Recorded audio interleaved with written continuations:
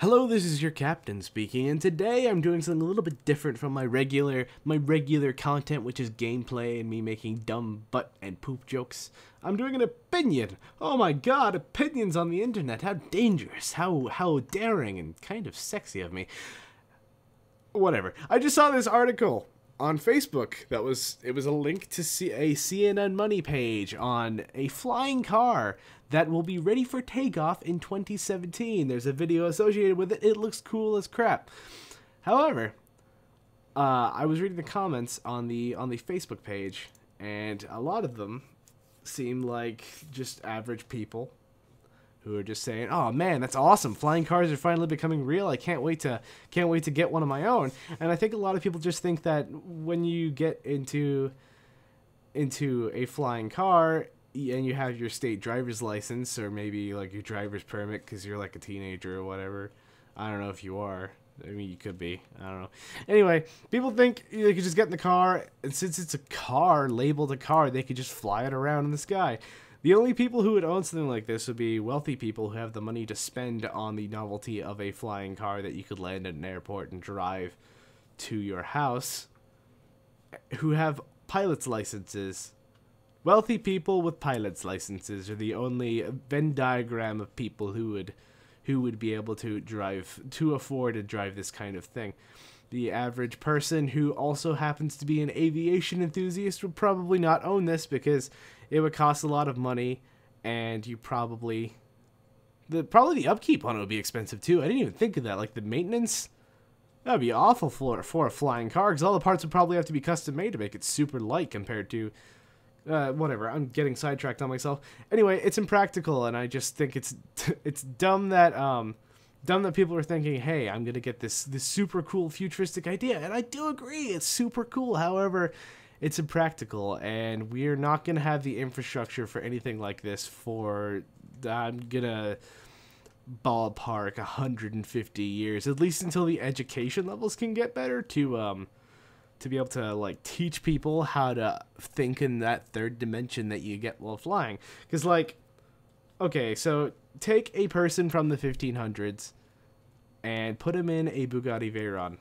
After he's done screaming from the consoles lighting up and not understanding what electricity is, he will be screaming at the immense speed he's getting out of the car in first gear when he's going 10 miles an hour and there are no horses carrying the vehicle. It would take him probably several weeks to a couple of months to understand how to like drive that vehicle with the gear shifting and everything, if he was an intelligent person, because there is definitely a knowledge gap. It was a progression to people learning how to drive. No, it wasn't just like, oh, we have driver's ed now. It must have been the same like level of educational growth back then. It just doesn't exist. So until we can get to a point where we can teach people how to fly like while they're young, while they're really, really mentally flexible and capable, it's just not going to be a thing in our culture. There are going to be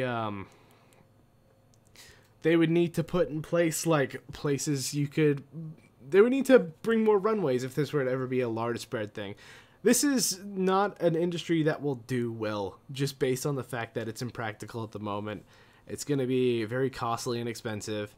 And if there is a company that can make it cheaply, it's still not going to be adopted because, again, no infrastructure. And, yeah.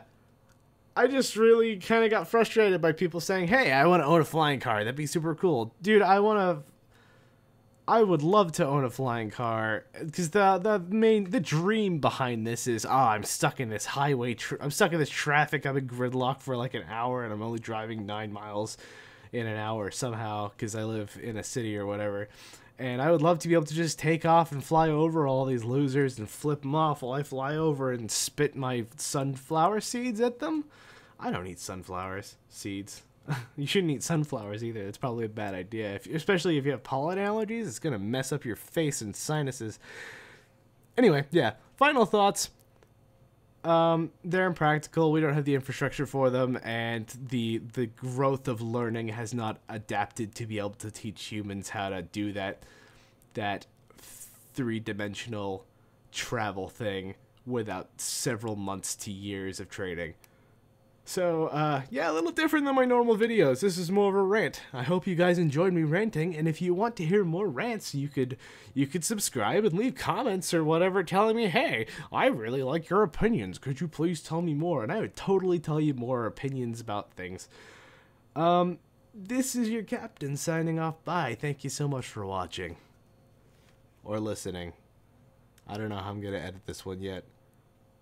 Bye.